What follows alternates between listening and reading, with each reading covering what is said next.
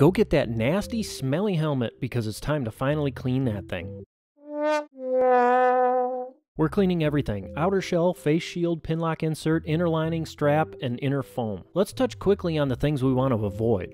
To do that, we need to understand what the helmet is made of and see if those substances are compatible with any cleaning chemicals we're about to use. For example, most face shields are made of polycarbonate because of its shatterproof characteristic. So if polycarbonate dissolves in the presence of ammonia or acetone, it doesn't take a chemist to realize you shouldn't combine those. I told you that to tell you this. Next time your helmet is full of bugs and you reach for that blue glass cleaner, I'm going to be there to slap it out of your hand like Terry Tate.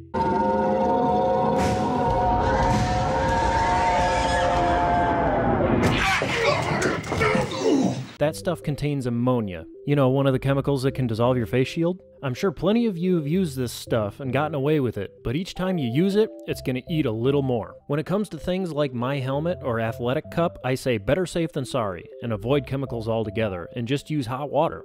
For the outer shell, set a hot towel on any problem spots and use a little elbow grease to finish them off. When you're done, just buff clean with a cloth. For face shields and pinlock inserts, you can go with a little dish soap, rinse, wipe clean, let dry, and buff if you needed. I don't have any anti-fog coating on my shield, so I don't have to worry about reapplying anything. For the inner lining, I filled up the kitchen sink and added a mild detergent like Woolite.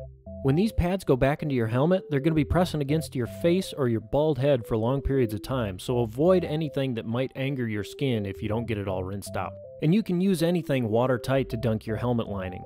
Sink, bucket, bowl, toilet, whatever. I wash my hockey gear the same way, but I fill up the bathtub, and it's pretty nasty how cloudy the water gets. Most liners are okay to go into the washing machine in one of those mesh bags, but I like to think that I'm going to be a little more careful in a washing machine. If you feel like your water's getting a little murky, you can just remove the small frisbee you're using as a drain plug and refill. When you feel like you've rinsed out all the detergent, squeeze the excess water out and let things air dry before you put them back in your helmet.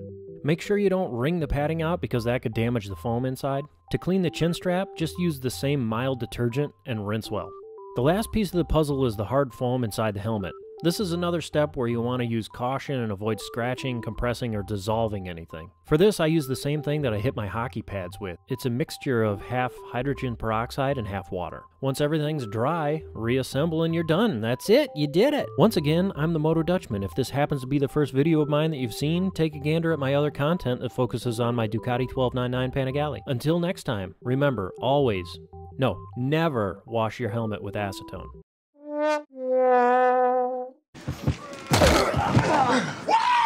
That being said, also feel free to tell me my personal taste in liquor is wrong and why you believe anything other than single malt cask strength scotch is swill. Who knows, maybe you think I should be drinking gin. Anyway, yesterday a package was delivered to my neighbor. Shortly thereafter, it was correctly placed in front of my doorstep. That package contained 2 packs of Norland whiskey glass.